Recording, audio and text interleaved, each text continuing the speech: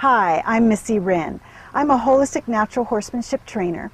What holistic natural horsemanship is a method of training the whole horse. My specialty has been problem and dangerous horses, and most of the horses that I have received in my training program who were problems and had serious behavior issues typically were in pain, whether it was physical pain or emotional pain. I found that those pain issues needed to be addressed. So I developed a program, Holistic Natural Horsemanship, to address and work with the whole horse. My motto is, problems are not always training issues, and I want to train the whole horse for a safer ride. Step in front of the drive line, watch where my body is, I pass that stick under my hand, I swap the stick and I reach for the rope and I get her to stop. Okay, girlie, and she's going, I'm going to follow that. Back, back. Good girl. Now,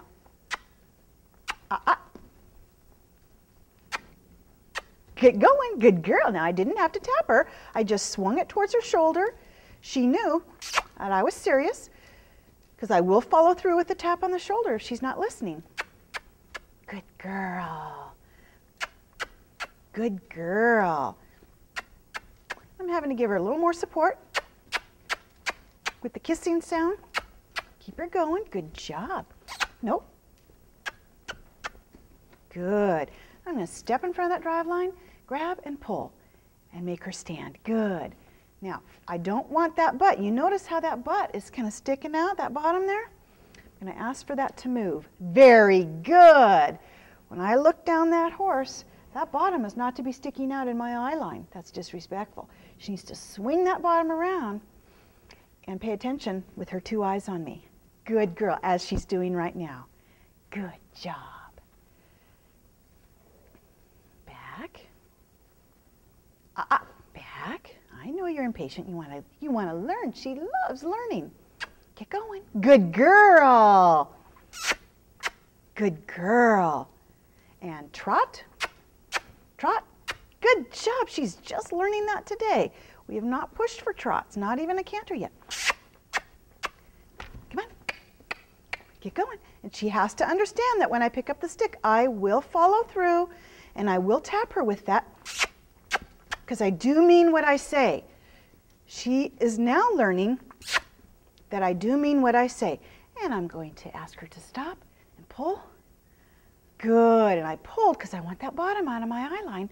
And it's still sticking out a little bit. Good job. Back. I didn't ask for you to come in. Now there is coming a point in Tilly's training, and you're going to experience this with your horse as well, that they're going to start they're going to start questioning your leadership. And every day, horses are constantly testing one another within the herd, trying to better their position, their status in the herd. So she's starting to get a little bit lazy, like, well, I don't really think I need to do that. I really don't want to trot.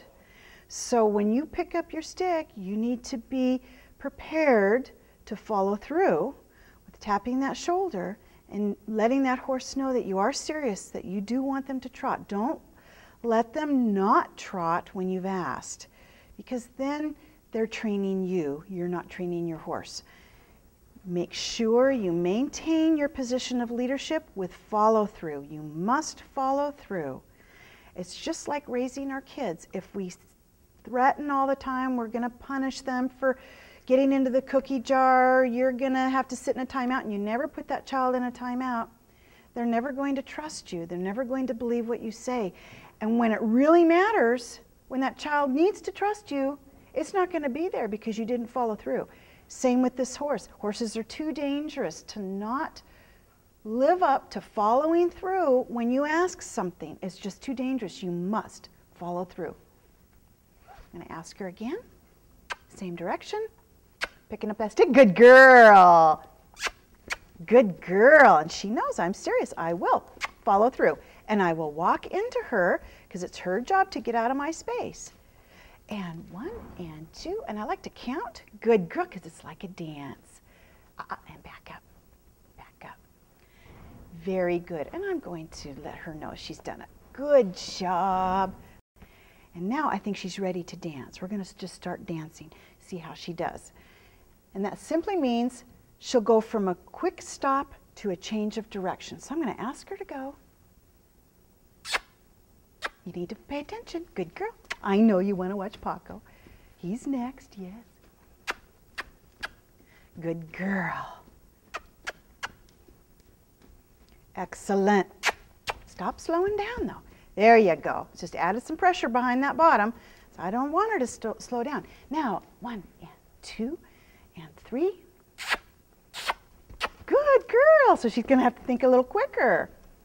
But I'm not going to get after her. I'm going to help her come up with the right response. She didn't know. She has to watch me even that much closer now. Good job. And that way. Good girl. See, whoopsie, she's used to stopping and looking at me.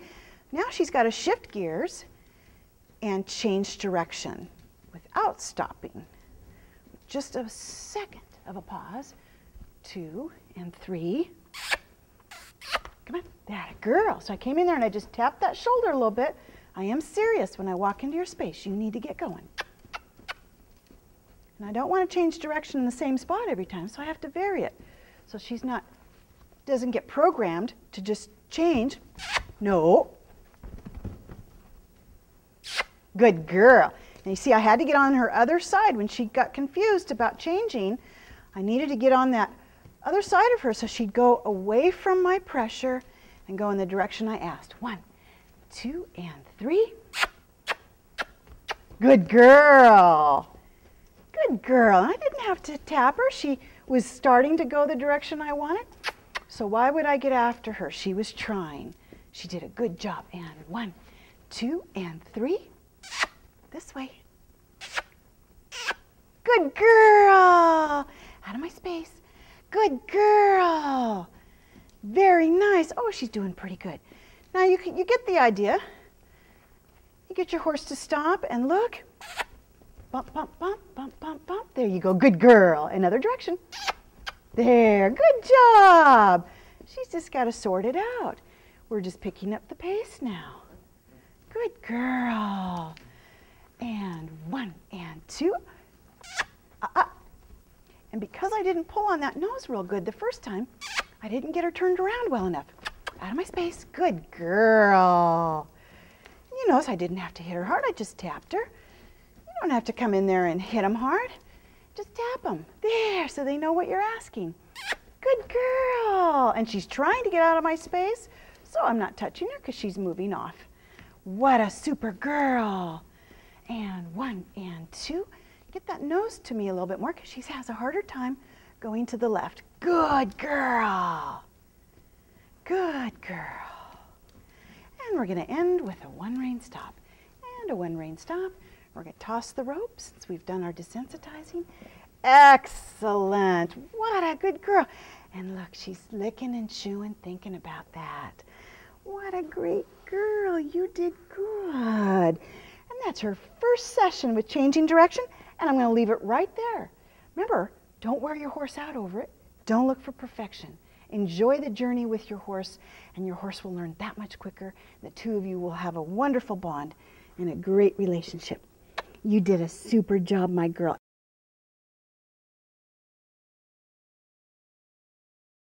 Hi, I'm back today with Tilly. As you can see, she's got the saddle on. It's been a few weeks, and I've got a couple of rides now on her. Today, we're going to learn how the 5 fundamentals translate under saddle. And Tilly's going to learn that too. I prefer to cinch over 2 or 3 times when I first saddle a horse. The reason is I don't want that skin to get pinched under that arm. If I saddle and just get on and there's some skin pinch, boy, that's a sure buck. So what I like to do is use the 5 fundamentals to get that saddle in the right position, and that first fundamental is holistic lunging. The lunging helps get any skin that's pinched moving around underneath in between the cinch. It also helps the saddle find the correct position on the horse. The shoulders are moving, the hips are moving, and that saddle can move into place. I never cinch up a horse hard and fast and finish. I do it over 2 to 3 steps. I've had people ask me, well, why don't you just pick up that front foot and pull and stretch that skin so it's not getting pinched? The reason why I don't do that is it's really hard. It takes a lot of strength. When you're holding that foot up, if that horse starts to lean forward or get spooked, they fall into you, or you're having to hold that. It's too hard for me to do that. It takes a lot more muscle than I have. So it's so much easier to just incorporate my 5 fundamentals, and that first one is lunging. So let's get started.